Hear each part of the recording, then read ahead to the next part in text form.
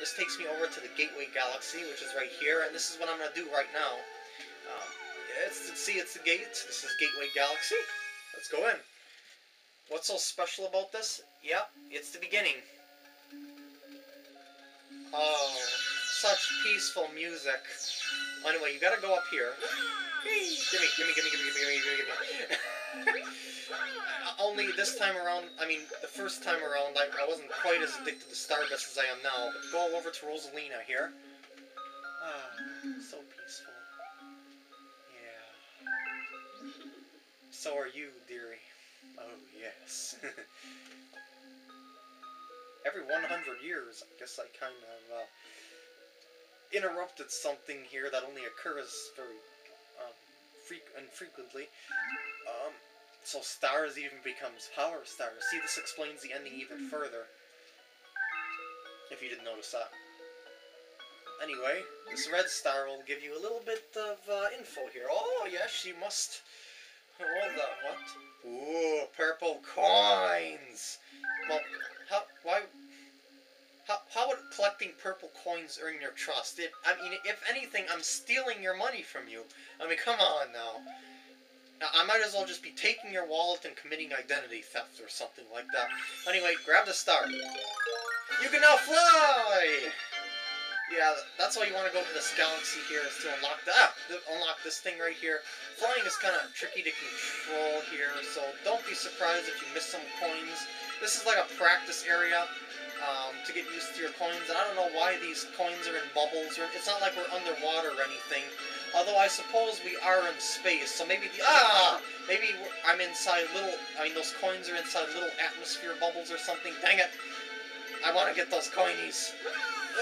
And you only have a limited amount of time that you can fly. Just saying there, just to warn you. There's the first coin bubble. Gimme. Yummy. Next one up here. Just get all the high ones first. Oh, dang it! Dang it! Go around. Freaking... Oh. And, yeah, as I said, this is only temporary, so grab a star if you need to. And fly up there again. I'm still looking for that coin there. Yeah, in case you don't realize I'm flying upside down, or at least the planet makes it seem like I'm going upside down. Maybe I should have just taken that route around the planet, the normal route. Wait, I seen you. Oh, yeah, I seen you. I'm gonna get you, too.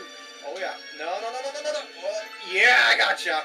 Alright, now I'm gonna go grab the rest of the coins, which are scattered around the planet. And this is obviously the first purple coin challenge in the game that I'm doing. This is what I mean, that you have to collect 100 purple coins in some places. You don't have to fly to get all these coins here. But it is recommended that you at least spin next to them to collect them like that while you're in Flight Mario. Yeah, it's definitely the easiest way to collect those coins, at least. And grab another star, because you're going to need the powers to get other coins, if I'm not mistaken. Coins, so many coins, and yeah, these can get kind of tedious, but I kind of remember where they are. There's a coin in here. Yay! Yeah, I remember that one, because that one actually had me stuck for a little while. Because I couldn't see it with these bulb plants, or whatever you want to call them. These coins on the roof here are much easier to get when you spin, like, right in the middle of them. Like, oh, shoot. Because you collect them from a distance like that. And there's a couple coins over here, 5 of them to be precise. A couple coin rings and stuff like that. Ooh, Starbits! Oh, yes. You can never go wrong with Starbits. Follow the trails of purple coins if you see them. Don't miss a coin. There's only 100, and you need 100. So, yeah, you really can't afford to miss any coins there. Backflip on top of this planet, and... No, I don't think so. Oh, no. Aw. Can I get that coin there by spinning next to it? I think I need the power of that star to collect it easier, yeah.